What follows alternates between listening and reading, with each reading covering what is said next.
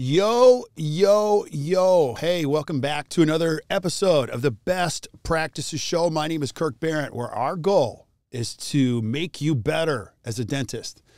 Our commitment is to find the best practices from the best practices or the best thinkers out there in dentistry and bring them to you so that you can create a better practice and a better life every day. So you can count on that from us. And today, I've got a great episode for you from a good friend of mine, Dentist Hartlieb, who lives right around the corner from me. And we don't get together that often, only because he's out speaking and running around. He's a great speaker, great influencer. And today we talk about safe and reversible techniques for the worn dentition, which is a crazy important topic, which if you've been paying attention to what's going on in dentistry, it's one of the most important topics.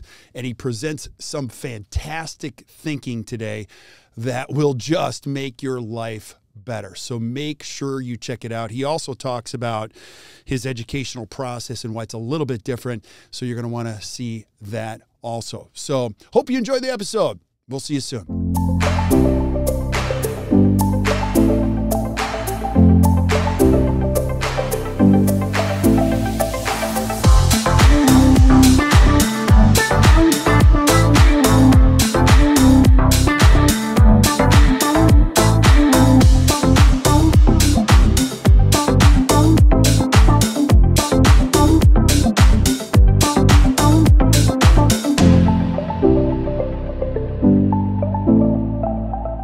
Hey guys, welcome back to another episode of the Best Practices Show.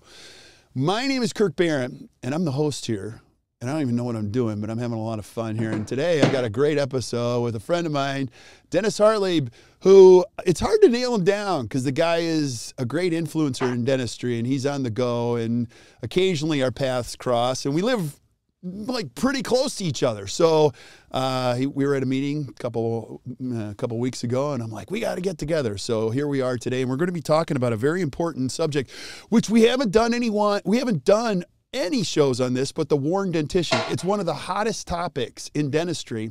And if you're a dentist, you already know this is a huge challenge. If you can see the problem correctly, you can understand it and come up with some safe and, safe thought processes, techniques around how to treat this, you're going to be okay. And so today we're going to be talking about those exactly on this podcast. And before I do that, I just want to say this. Hey, I just want to thank you guys.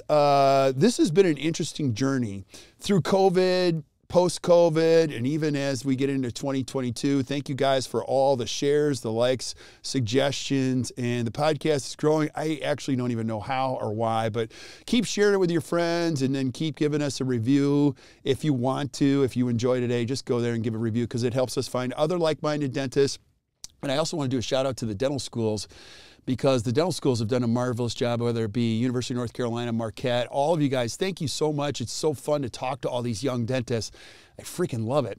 And so if you're a young dentist or a wannabe dentist, or you're in the process of becoming a dentist, I want to welcome you to a very safe, fun community where we're going to continuously bring value all the time and great thinkers. And today is no exception. I've got Dennis on. So Dennis, thank you for being on, brother. I really appreciate it. Well, thank you, Kirk. And the reason why it's so successful is because you do such a great job. I very much enjoyed listening to your interviews. I think you do a great job with best practices and ACT and everything. So thank you for having me. This is awesome. Hey, it's my pleasure. The cool thing about this show is you don't really have to know everything. I just surround myself. You guys, if you're listening, here's the secret to life. Spend your life surrounding yourself with people like Dennis, like Bob Margis, great team members.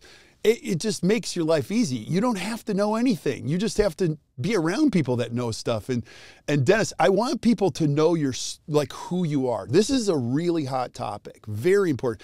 I want people to know, we're going to talk about your online learning, which was one of the first, and why it's so different. But I want people to know who Dennis Hartlieb is before we start talking about this subject. So who are you?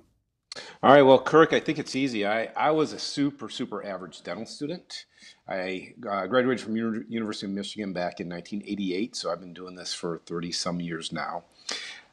What was good about being an average student was that I had to work harder than my classmates to be decent at dentistry. And it's been a real advantage for me is that I was the person in the lab at night that was reprepping teeth and reprepping teeth and reprepping teeth because it didn't come easy to me and it wasn't natural to me. I probably should have spent more time studying and hitting the books, but I really loved doing the clinical stuff, but it didn't come easy. And I worked really, really hard. As I've talked to other people, I've probably prepped more plastic teeth than I have human teeth, and I've been doing this for 30 some years. But as they say in football, you know, to get ready for Sunday, it's all about Monday through Saturday. And I think in dentistry, it's not just about the days that you're seeing the patients, it's the days you're not seeing the patients and how you're getting your skills better. Yeah. And so I think I was just lucky not to be super skilled like some of my classmates. I had to work extra hard. And that's why I think I just enjoy the dentistry so much that I get to do. Okay, so 1988, Yeah. you were at Michigan. So you guys won the national championship that year. Michigan, I think they shared it with Notre Dame that year. I can't remember. I graduated from high school in 88. So, well, 97, we won the football national championship. Okay. In basketball, we won in 89 with Ramil Robinson when we fired our coach and stuff. So right after that.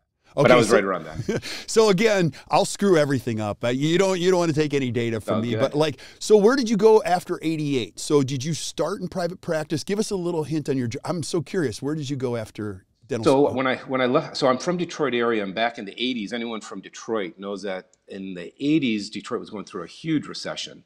There was upwards of 20% unemployment. It didn't matter if you worked directly with the auto industry, even indirectly, everybody was affected. And so I wanted to go into a community where it was more financially diverse, you know, more industry. So I moved to Chicago. Okay. And I did a general practice residency because I had no idea what I wanted to do. I wasn't clear on what I wanted to do in dentistry. I needed a year to hide and someone to pay me to do it. So I did a 1-year GPR at Mount Sinai Hospital in the city of Chicago, and just fell in love with the city and just love being in Chicago. So that's how I moved to Chicago out of Detroit or out of Ann Arbor. Yeah, and you currently practice in Chicago.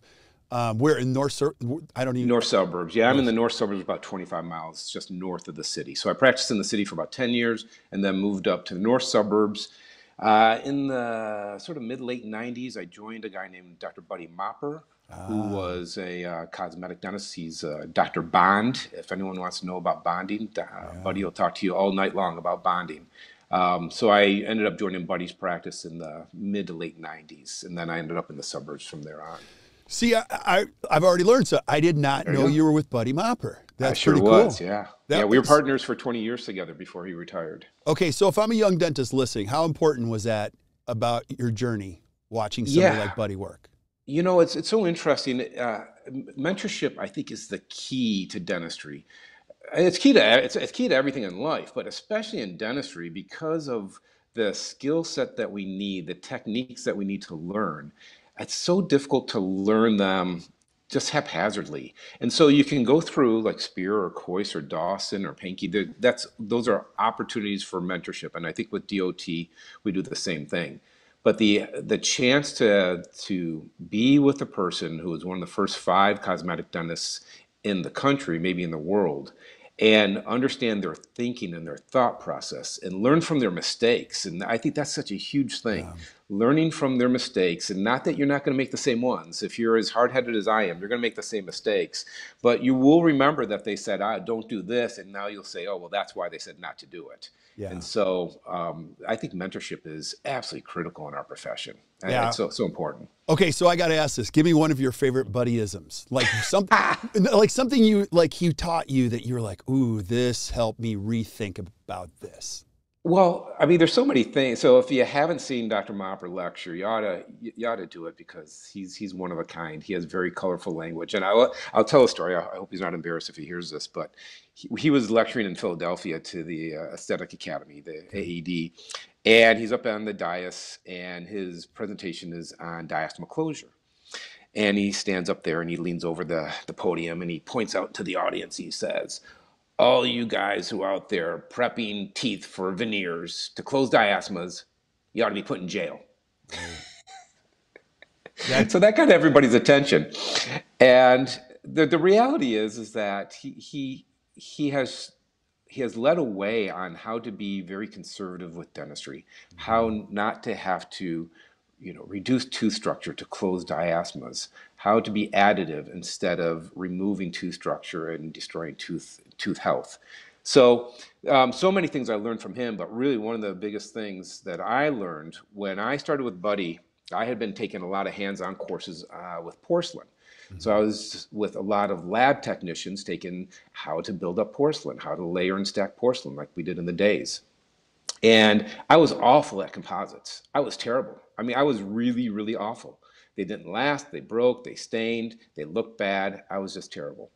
And you still hear it today, but even more so back then, people would say that, well, composite is just a good temporary material. And they wouldn't even say that. They wouldn't say it was a good temporary material. They would just say it's an okay temporary material. And when I sat down with Mopper and we had dinner one night before I joined the practice, and I told him, I said, I'm no good at it and I don't have any confidence in it. And he said, well, come in and watch what I do and see what you think. And this was a defining moment for me in my life, quite honestly, beyond my practice, because I was young and I thought I knew it all. And this really helped me understand how little I really knew. I was observing him do the dentistry and it blew me away. I just couldn't believe it. But what completely changed my world was I went to watch him do a hygiene exam. And I'm over his shoulder, he's doing the hygiene exam, and I'm holding up his chart notes, and his handwriting is just like chicken scratch. I can't read anything. And he's saying the teeth, or I'm looking at that, and the teeth look completely natural. And he's talking about the bonding that he did on the teeth. He did this on number 7, he did this on number 9, he did this on number 10, whatever. And he hadn't done all the teeth. It was like, an MIFL, it was a space closure, it was this and that. I couldn't even see it. I couldn't even see what he had done. Wow.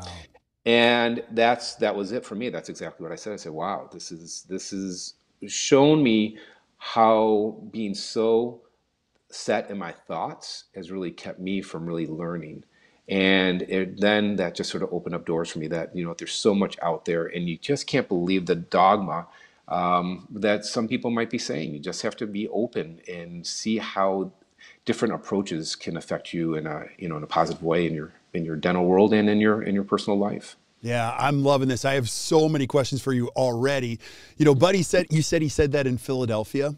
Yeah. So it's interesting because that's the one place you can get eaten alive by saying anything. Do you know what I mean? So yeah, that's pretty interesting. And he did that. I mean, Coyce is in the room, Spears in the room. Wow. I mean, every big name dentist is in that audience, and he has a way of just saying what's on his mind, which is, if you've been around Buddy, it can be very graphic. So it's kind of fun. Yeah, and I want to go back to something else that you said too. You talk about conservative dentistry, and if you're a young dentist, I want you to hear this because, Dennis, you and I share a bunch of mutual great friends. One of them is Bob Marges. Sure. And Bob and I talk about this all the time. He says this very passionately. We should have a tooth preservation fee. In the old days, you used to get paid for really trimming down tooth structure, and dentists really now have to think better. Like, remember, patients are paying for a result. They're not weighing how much tooth dust right. is like up in the air by the end of the appointment to adjust a fee. Give me some perspective on your thought of that if I'm a young dentist looking at a future in dentistry. Yeah, so true. I think those are great words. Corky Wilhite, who's one of the best bond composite dentists out there, Corky talked about veneering for porcelain versus composite. And very often with composite veneers, we don't have to do tooth removal to get really beautiful results. And I had asked him about his fees, and he said the same thing. And this is 20 years ago, Kirk. And he said, yeah, I should be charging my patients more because I don't have to remove their tooth structure. And that should be of more value to my patients than when I have to remove their tooth structure to do porcelain. And so certainly there's some great dentists. Dennis Wells does some great, non or very conservative no prep veneers. I find that really challenging with porcelain. But tooth conservation is what it's all about today. Mm-hmm. And as long as I have found, as long as I'm upfront with my patients and I say, look, here's your two options. Say we're talking about veneering, for instance. You have two options. We can do this in porcelain, and here's the advantages and disadvantages of porcelain. Advantage of porcelain, it's super strong, very durable. It's not likely to chip. You're going to get many, many years out of it. But here's the disadvantage. I'm going to have to drill down your tooth structure. I have to take an impression. The impression goes to the lab. You're going to have to wait about a month to get the veneer back from the lab. I'll try it in. It's not likely going to match the first time. I'll send it back to the lab. We'll see a month after that. Hopefully it matches then, but it might be a third or fourth time. The alternative is composite. With composites, here's how it goes. There's typically less drilling. It's done immediately. It's all done in one visit. And so I allow the patient to make the decision that's right for them. Some patients, it's all about durability. Give me the strongest material. I want something that's going to last the longest. I don't want to worry about it. I travel a ton. That's fine. Porcelain's the answer. Other patients are like, don't drill my tooth. Yeah. I don't want you to touch my tooth. If you can minimize how much you drill the tooth, then I will own the fact that there's going to be more maintenance with a composite veneer than what there will be with porcelain veneers.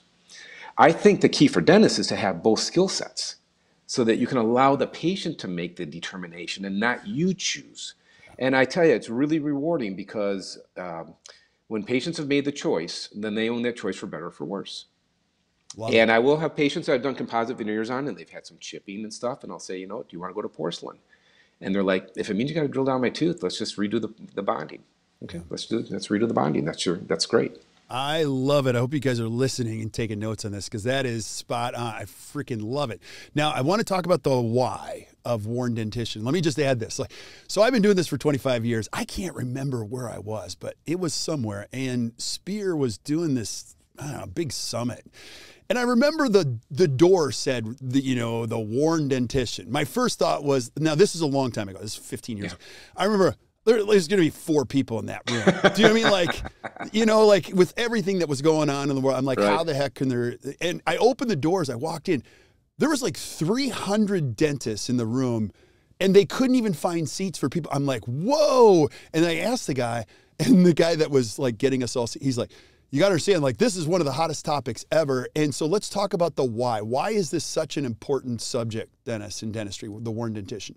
Well, in my opinion, I think people who are listening or viewing, they know it. They see it every day. And the challenge, I think, Kirk, is, when you're looking at these patients in worn dentition, very often what's happens in my practice, as much as I hate to admit it, you'll have patients that's been a long-standing patient in your practice, and you're just very slowly watching their teeth just wear away. And you don't know what to do. You don't know how to intervene. It's certainly not something that we're taught in dental school.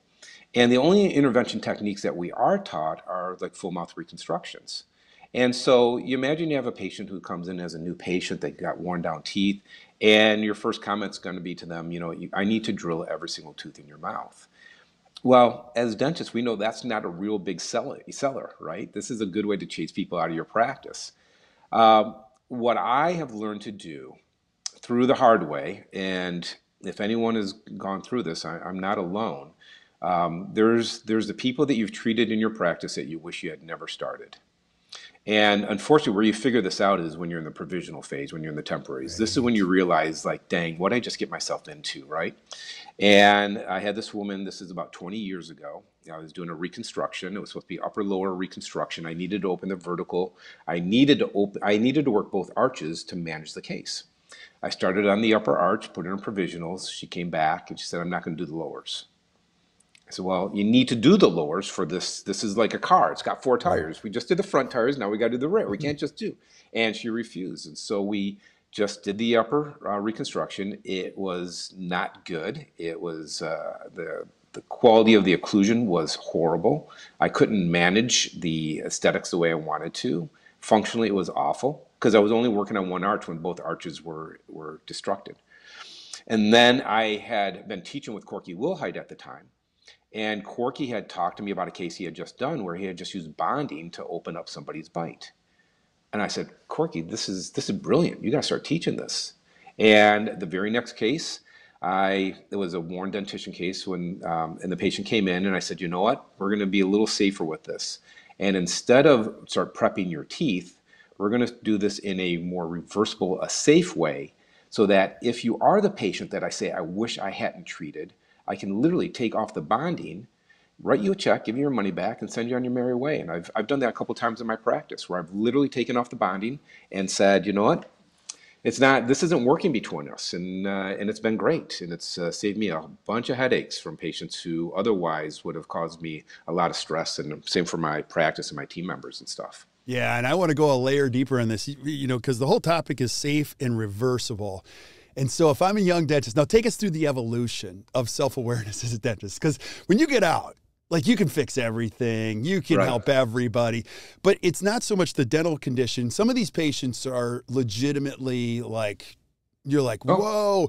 And we refer to them as damaging dollars. Sometimes they're dollars you're better off not collecting, but you don't, you could sit and lecture young dentists about this, but you have to experience it before you know, okay, I just spent a lot of stomach lining trying to treat this patient. What would you say to that? Or what was kind of some big learning for you when you talk about safe and reversible ways to treat worn dentition? well, you're absolutely right. There are so many patients that we treat, especially as you start doing more and more complex dentistry, comprehensive dentistry, and cosmetic dentistry. You're going to attract a population that's going to be more demanding. And some of those patients, most of the patients are awesome, and most of the patients are super great and super appreciative, and they're great to work with. But there's going to be some that aren't awesome. And the problem isn't below the nose, it's above the nose. And Right. what their perception is and what reality is can be very, very different. As a point, 2 days ago, I would tell you that we take photos of every tooth that we do for aesthetics, and I would tell you we almost always do. And it came and bit me right in the butt. So I'm working on a adult daughter of a periodontist who I'm doing some posterior restorations. She says, I got a little chip on the edge of tooth number 9. Could you smooth that off for me? And we always take photos. We didn't take a photo. Mm. And so I literally just use some polishing discs, some of the fine polishing discs, just smooth off the edge, right? Um, I get a text message from the dentist saying she's hysterical on how I damaged her tooth. And I literally spent 15, 20 seconds just with some polishing discs, just smooth, rolling on a sharp edge. And we didn't take photos. It's all on me. I didn't take the photos. And I just got a text a little while ago that she's convinced that I've destroyed her tooth. Wow. And I literally spent 15, 20 seconds just using some sandpaper discs just to smooth off a corner. Yeah. So it's real and it happens. And so well, I have learned, and I think all of us who've done dentistry for longer than a week, that you're going to run into patients that what they perceive and what you're seeing is just going to be completely different. And I told my dental assistant, she said, "You didn't do anything. You hardly touched the tooth." I said, "I know. That's what we saw, but that's not her perception." Yeah. So I think the more we can do minimally invasive, reversible dentistry, the safer we are, the healthier we'll be mentally in our career, and the more we'll be able to enjoy our career. Yeah, the moving target, like that's one of them is like the problem. I love that. I'm going to borrow that. The problem isn't below the nose, it's above the nose. I've never heard that before. I'm using. The other thing is that you've seen this. So how long you been doing dentistry? So this would be how many years? 33. Yeah, 33. 33 years. Talk about what you've seen in the materials. Now, when you talk about opening up the bite with the materials have come a long way. And you get to be the insider on some of these conversations. It's anyone's guess what these materials are going to look like in the next couple of years, but these materials have come a long way from what they used to be, right? Well, yes and no. I think we look back, and I got out in '88, and then in the late '80s, early '90s is when the first microhybrids came out. And so we had hybrids, which were larger than one micron particle size. Not that that's important, other than those materials used to stain quite a bit, but they were super, super strong, super durable. So back in the day, we would use these large particle materials where we needed them for strength, but because they polished so poorly and they stained so much, we would surface them with a microfill, which would give us better polish and better aesthetics. But those don't have the same strength, flexural strength especially. So in the late 80s, they came out with these microhybrids, which was supposed to be the best of both worlds. You get the same strength as a hybrid, but you get the polishability of a microfill. Well, we use these materials and we learned, well, it's not really true. They polish better than the microhybrids, but they didn't maintain a polish like a microfill did. And so for 2 decades, we used these microhybrids for our posterior restorations. And for anteriors, we'd either use microhybrid or we would layer them with microfill. And then in the 90s, we came out with our nanofill materials, or nanofills and our nanohybrids. And it was the same conversation that the nanofills would then replace our microhybrids and our microfills, that they are as strong as our microhybrids, which they actually are not. They're about 10 to 15% weaker than our microhybrids, and that they polish and maintain their polish as well as the microfills. And actually, they don't maintain their polish as well as the microfill. So these nanofills and nanohybrids are great materials. They're universal materials. They're nice and strong. They polish nicely. They're good universal material. But the reality is, I still use my microhybrids. if I'm looking for the ultimate strength, if I'm dealing with someone who's a bruxer, if I'm dealing with someone where I'm going to open vertical dimension and I need more strength of material, I might pull out my microhybrid. Mhm. If I need a universal material, then I can use my nano materials, my nanofills, and my nanohybrids. But I think we've had the materials, we've had the ability to bond to enamel for 50 years, with 60 years with Unicore's work, and our ability to bond to dentin over the last 10 to 15 years, since we've started to understand that better. We really have great materials and great opportunities to really have very successful restorations, not like what we talked about 20 years ago. I think we're in a really great position with the materials and with the adhesives that we have and our understanding of how to use them in our practices. Yeah, and I'm loving this. Now, I want you to just go a layer deeper on the why behind the safe and reversible. So if I'm a young dentist, and here's one of the questions I might just layer in there is like, what do young dentists, or maybe even you got wrong early trying to understand worn dentition? You know, and how to be, and let me put one more layer in here because we're going to layer Yeah. porcelain probably. People are going to be living longer in the future, you know, like, Yep. and I think it's okay to say, look, everything we create is temporary in some respect, you know, Correct. and also managing forces. Wait, Dr. Hartlieb, I'm not a bruxer.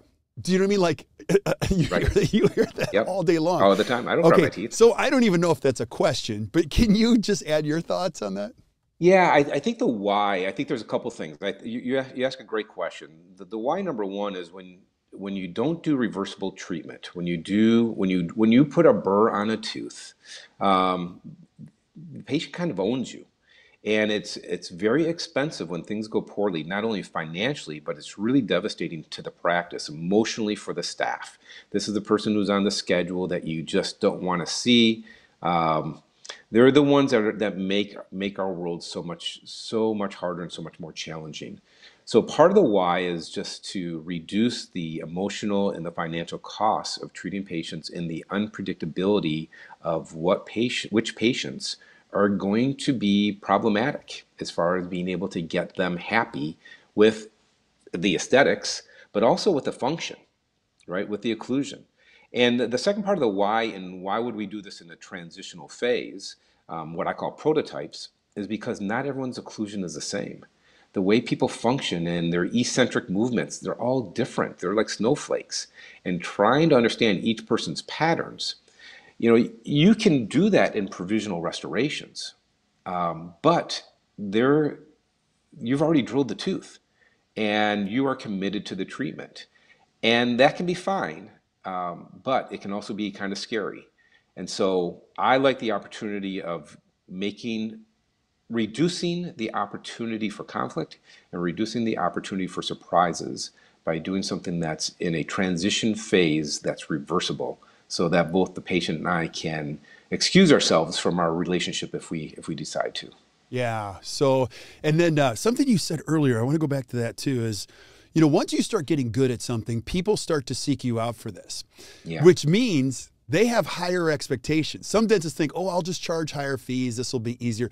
No, higher fee, higher expectation. And then you and I also share a friend, Jim McKee, who treats TMD, TMJ, and everyone goes, no, those are crazy patients. And Jim's like, no, they come, like, I don't even think Jim's a dentist because I can't find him on the internet. He doesn't even have a website. He's crazy busy coming, with patient after Right. patient. He's like, no, these people have problems. He's learned that the better you get it, that the more you get, and you just have to be ready for these. These patients that come to you now, Dennis, they have high expectations. So the whole idea of let's get to know each other first, make sure expectations are being managed before we do definitive dentistry, that works for you right now in your career, right? Absolutely. And I'd say for the young dentist, and I mean, I've been doing this for 20 years. And so, I was out a dozen years when I started doing this. It allows a young dentist to be able to get a better understanding of the patient's function, of the patient's aesthetic needs and desires. The problem I think that we have in dentistry is that, and this is a real challenge with some of our laboratory technicians. They have in their mind what they think the aesthetics of a case should be like. Well, that may not be what our patients want. That's, I think, one of the beauties of direct resin bonding is that I can change the contour of my bonding if the patient's not happy. You want larger embrasures? We're going to open up the embrasures. You want the line angles moved over? I can do that. And I have more control with direct resin bonding. Even with having wonderful ceramics, and I can give them a study guide, or I can give a scan of what the provisionals look like, very often the technician's going to alter that design somewhat. And so then the patient's going to come back with veneers or crowns that aren't quite like what the provisionals were like. Sometimes that's positive, sometimes that's a good thing, but very often patients are used to the provisionals, the shape, the length, the contour. And when they get something different, it can be a real challenge. So I think going through a transition phase helps the dentist be able to understand what the patient is looking for, so they can be more direct with the ceramist when they're doing the work. This is what we need. This is how it has to be shaped. Follow this contour. This is critical for this patient.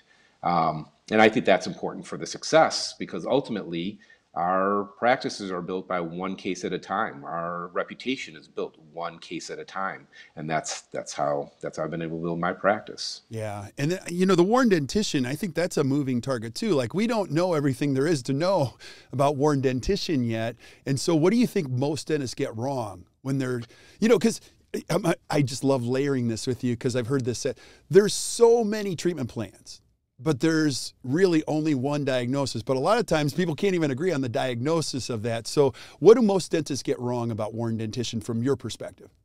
It's a great quote from Maury Amsterdam. He said there can be multiple treatment plans, but there's one true diagnosis, right? And I think what makes it challenging, Kirk, and especially for the young dentists, there's so much to learn. And you brought up Jim McKee, who's a really, really good friend of mine.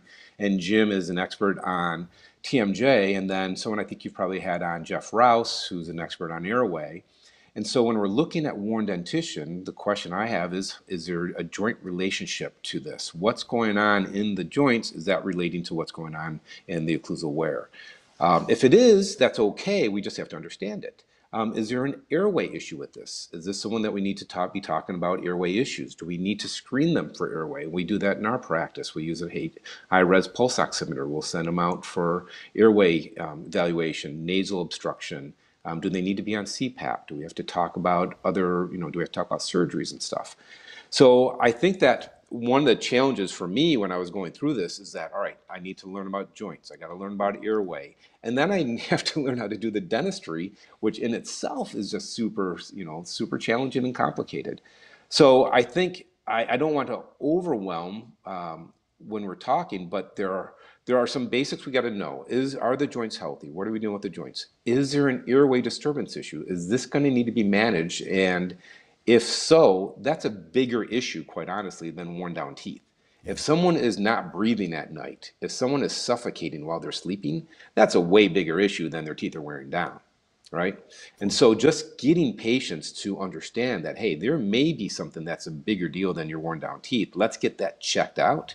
I've had so many patients who have thanked me for just getting them in the hands of their sleep physician and getting them on CPAP, or if we made them a dental appliance, whatever, to help them breathe when they're sleeping. Yeah. So I think learning that stuff is really critical. And then understanding that if you're going to be changing if people have worn down teeth, question I always had was, how much can I build up their bite? This is what I was always worried about, right? I'm like, can I add 1 millimeter of height? Can I add 2 millimeters? How much can I add? What I've learned is what I want to do is recreate tooth form.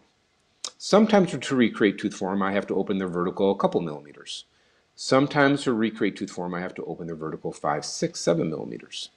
So it's really about being able to create the proper tooth form so that we can create proper tooth contacts. So then we can get more ideal tooth disclusion when they're in function and get better tooth approximation as they're chewing and all. Yeah, I love this. That was long-winded. No, I love it, because I'm going to fly right into the eye of the hurricane right here. Because if I'm a young dentist and I'm listening to this, I'm already overwhelmed. You said we're not going to try to make this overwhelming, yeah. But we are, because I want to speak to the reality of this. And the industry is diametrically opposed in this. You have experts now telling young dentists, you can grow your practice, just get good at everything. Like, do endo, do this, place your implants. So I hear you're an artist, dentist. Like, you're obviously passionate. You've become good at this few things, but like, you're not like, yeah, I'll do the TMD and I'll, place and restore my own implants. I can do ortho too. And I'm being a little facetious here, but what would you say to a young dentist and it's everyone has an opinion.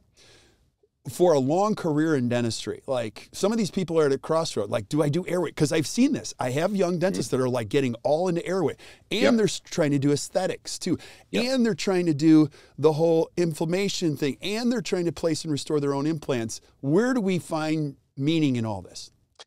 Yeah, and I get it. You know, the pressures on the young dentists today with the debt they have coming out of school. I Right. mean, I had significant debt, but it's nothing like what's coming out today, right? And I understand that and want to be sensitive to that. So I can understand why people want to do their own endo, why they want to place their own implants, why they want to do their own Invisalign and ortho, because those are big money procedures that they can take, you know, not a lot of time. When you start getting into pros cases, those are going to take more time. They do, you know, and that's more time not just treating the patient, but after hours patient. If you're mounting up your own cases, or if you're doing digital design and you're collaborating with your lab technician, that all takes a lot of time. I can only speak for my approach. I knew I was not good at a lot of stuff. It was easy for me to see. I was awful at endo. I mean, I was just, if I can't see it, I can't do it. I mean, I thought it would look great. I take an x-ray, it's like, crap. It's again short. How come every time I do an endo, it's short? And every time I do an endo, it's short. I suck at it. I tried doing some ortho. I just didn't enjoy it. I didn't like ortho. I don't like surgery. It wasn't my cup of tea. I like being able to control aesthetics, and I like being able to control people's occlusion. That's what I enjoyed. Now, I have found in working with young dentists over the years that they start to figure out what they like. And I think you talk about this a lot in your podcasts. Figure out what you like and do it well. But I think if you try to do everything, I think there's just too much to learn. There's too much to do really, really well. How do you compete with your endodontist who's using a surgical microscope to do endo? How do you do endo to that level if you're not using a surgical microscope and don't have the same, materials and the skills and techniques? I suppose if you have all that stuff, that's great. But then how are you doing all the other stuff? I don't know. I think it's so complicated. It's very complicated. And I think you bring up a lot of good things. I mean, my journey is the same as yours.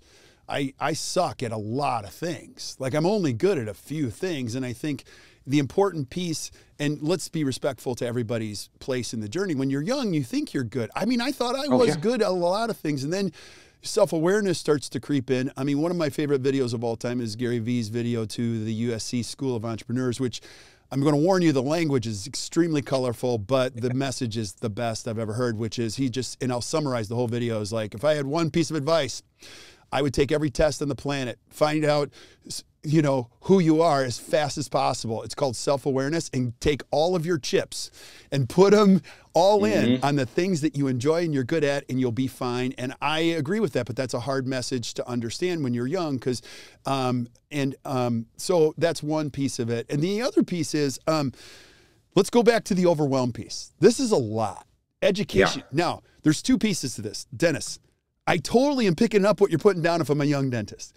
Now, I also want to talk about you've done something extremely unique in education. I'm thinking about all this if I'm a dentist. Like, this is great, but you got to understand, COVID happened. Like, we're not doing these. You created a one-of-a-kind virtual learning platform that's very different than just anyone else's. Can you speak about that? Because you're going to incorporate the doing and the learning in the same component, right? How did you do that? So first I want to say that my learning was through Spear. Before there was a Spear Institute, I was out at Frank Spear's office. The first in-office class that Frank taught in Seattle, I was in a room with 10 other dentists sitting in an oval table in his consultation room. And I've taken a bunch of Spear stuff. I've taken some McCoy stuff, though not at the Coy Center. I've taken Dawson courses, and I have great friends who are part of Pankey and teach at Pankey and have taken Pankey. I think there's some excellent opportunities for in-person courses. Cosmodent does great in-person courses for composites, right, and some porcelain stuff. But the downside with these in-person courses is that they're very expensive. You have to block out time out of the office, which then makes it even more. You're really doubling down, right? You're closing down your practice, plus you're paying a significant amount of money for these courses. You have to fly somewhere typically. You got to stay overnight in hotels. You got to leave your family. There's a lot of sacrifices that people make to do these in-person courses.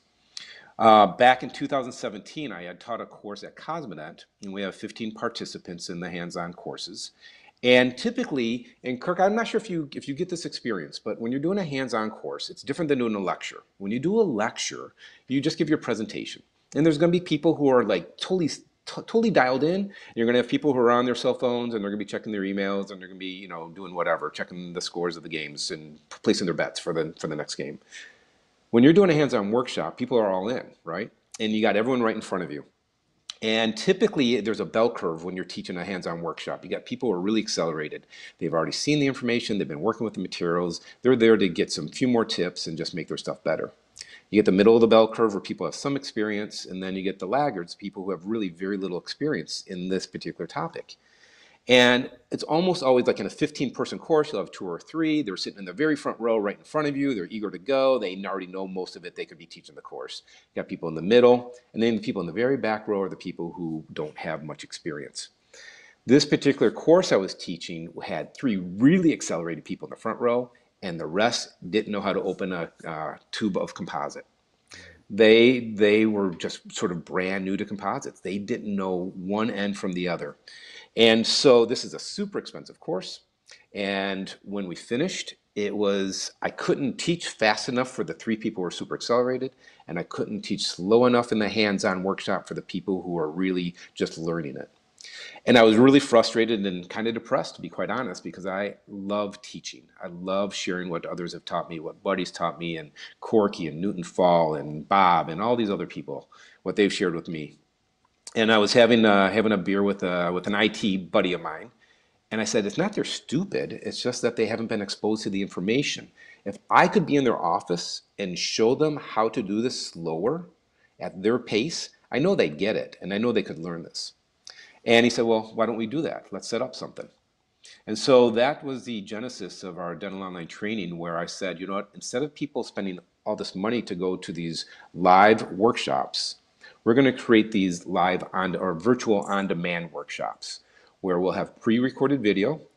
We'll have a lecture that will go over like class 4 composites. What do you need to know? And we go through all the salient information. We'll talk about bevel techniques and etching, and we'll talk about layering and all that stuff. And then after that, then we go into the hands-on, and I film through a microscope, and I send a kit to the participants, and they have the same exact materials, the same composites, the same type of dot, the same burrs, the same polishers.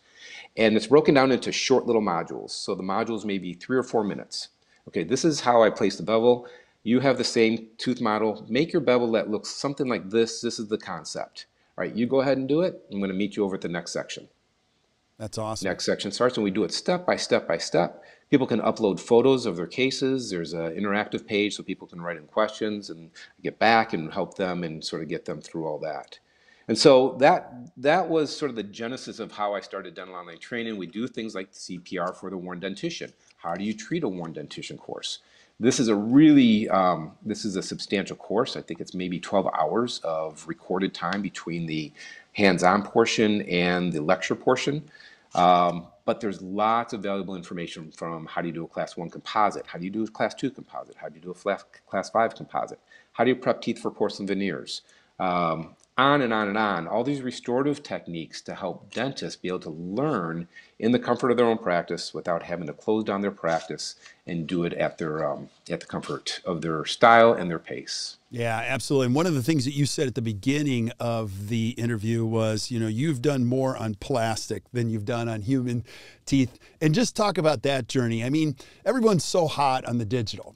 I think it's important that we learn a lot on analog. I mean, and of course I'm giving my opinion, but it's really good to work on plastic, right? I think I believe that if you can be great at digital, my partner, Dr. Chris Ching, he's phenomenal with digital and using exocad and doing digital design. He's doing some really cool stuff. But when push comes to shove, when stuff gets into the mouth, it may look good digitally. It may look good on the screen. It may look good as he's designing it. He puts it in the mouth. Guess what? He's still got to shape it. You know, there's going to be times he looks at it and he says, you know what? I don't like the contour on this. I got to dial this back. The line angles are wrong on this. I got to bring in the contour.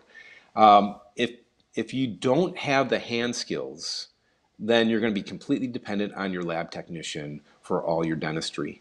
And as much as talented as my lab technicians are, it's not infrequent when I have to go back and do some shaping and contouring to the ceramics just to blend it in better, to make it more formed to the patient's face and to their smile. And I think it's absolutely critical to get good at doing things, hand contouring, so that you can do better for the porcelain work that you do. Yeah, I love this. I'm going to have you back again and again and again and talk about the problems in dentistry. Any last thoughts you have on the future of the worn dentition or safe and removable thought processes? Yeah, doing this for so long, I can tell everyone out there, and those who've been doing this as long as I have, they know that treating the wrong patient is just it's so exhausting, and it takes so much out of the practice. And if you can do things to minimize your risk, I think that you're better off. Through our prototype phase, our transitional bonding, making sure that we understand what the patient's hopes and desires are, that we're able to manage their occlusion, that we're going to have functional success before we move into the final definitive porcelain. And I'll be honest, when I do transitional bonding or prototype bonding, it's the least stressful of my appointments, because you know what? It doesn't have to be perfect.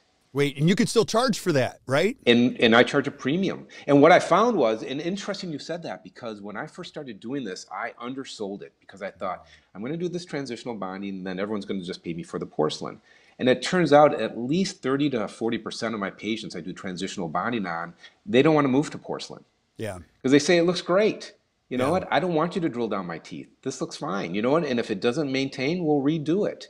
Yeah. So I charge a premium for that. And you know what? It is the least stressful procedure I do, because I don't have to worry about all the polychronicity. I don't have to worry about the layering. It doesn't have to be perfect. It just has to satisfy the basic aesthetics. And if patients say, you know what, I wish it were this, that, or that, then I can say, well, it sounds like we need to transition into porcelain. Yeah, it's amazing. Right? It's amazing, like how you think and where this came from. And you remember, you know, Jimmy Eubanks used to do all these courses on layering porcelain and the strength of it. And I think about you, you know, you're layering trust. At the end of the day, guys, if you're listening, people only do things because they trust and believe you're the person that can do this. And Dennis, what you're doing is you're just layering trust. It's not so much about the bonding and, you know, it's like, hey, listen, let's go into this together. Are we on the same page before we do the next phase? Would you agree with that? I think you're absolutely right. It is all about trust. Yeah, you put that perfectly. Yeah, it's all about the trust and gaining people's trust. And some people, I think, come in inherently, they're going to trust you because you treated their cousin or you treated their sister-in-law, and they're fine. Go ahead, doc. Whatever you got to do, just do it. I don't think that's a majority of patients. I think it's becoming less and less in our Google-driven world, right? Everyone's got a sort of expertise as they walk in the door. And I find even at my stage of my practice, I still have to prove my abilities and my excellence, because everyone has their thoughts on how the teeth should look and what their expectations are. Yeah, I think you're right on. Amen, brother. Hey, so how do if I'm a dentist and I want to get involved in your online, you know, learning platform, which I'm going to highly encourage you guys to do. So how do I find this? Where do I go? So go to DOT, that's for Dental Online Training, dothandson.com. It's all one word, dothandson.com. We have a couple options. We have a monthly subscription as our basic membership. I think it's like $49 a month. It gives you access to all our videos. We also do webinars. We have other things. We have blogs and stuff like that we do. We also have some people who are helping us, like Jim McKee is doing some courses for us. And we have some others that are coming on and doing some courses for things that I don't have expertise on, that I understand but don't have the expertise to teach. And then if you want full access to our live virtual courses, where we do 4 times a year, we do live virtual hands-on workshops, and we have mentorship. I used to call it coffee and donuts. Essentially, it's a study club meeting. We meet one Friday a month in the morning, and we just go through cases, and we talk about stuff that's going on in the office. It could be clinical cases. It could be how we managing team during these really crazy years during COVID and stuff like that. And that's like, I think, $900 for the year subscription for that. So very affordable, and I think great value of hundreds of hours of video on being able to improve the quality of the dentistry you can do to, I think, improve your life and improve the quality of the lives of your patients and your team. Yeah, amen, brother. And if you're listening, I don't care if you're listening on Stitcher, iTunes, Spotify, you can flip up to the notes, and our writers will put links to Dennis's platform in there. So I'm going to encourage you to check it out. And then also, Dennis, I've seen you do your stuff. You're an excellent teacher. And so if you've got a study club and you haven't had Dennis speak to your study club, my question is, why not? So Dennis, if I want to have you come out, how do I get a hold of you? Reach me at Hartlieb, DDS, Hartlieb, DDS, at dothandson.com. Awesome. I'm available for bar mitzvahs and weddings too, Kirk, just so you know. Hey, I got to get you for a beer. I drive by, and we got to get you down here. So we'll do that someday. I'm going to have you back. Is that all right? Thank you. I call that voluntolding. I like that. That's a term that I don't even ask you. You're just coming back. So thanks for being here today, brother. I really appreciate it. So stick around while we say goodbye to everybody else. But thank you guys for listening to the Best Practices Show. If you enjoyed today, which I know you did, just do us a favor, hit the share button, share this with your friends, put a review in there so that we can get to some of your friends and share the good news of best practices out there and things that you guys want to see, whether it be from dentists. If you guys have questions about the Warren Dentition or other things, or even like simple things or complex things, keep sending us suggestions. I'm going to line up an incredible lineup in 2022, and we'll keep bringing them to you because our goal here is to bring you things that make your practice and your life better at the Best Practices Show, and we're committed to that. So until we see you next time, hope you guys have a great day and enjoy a better practice and a better life. Thanks for listening.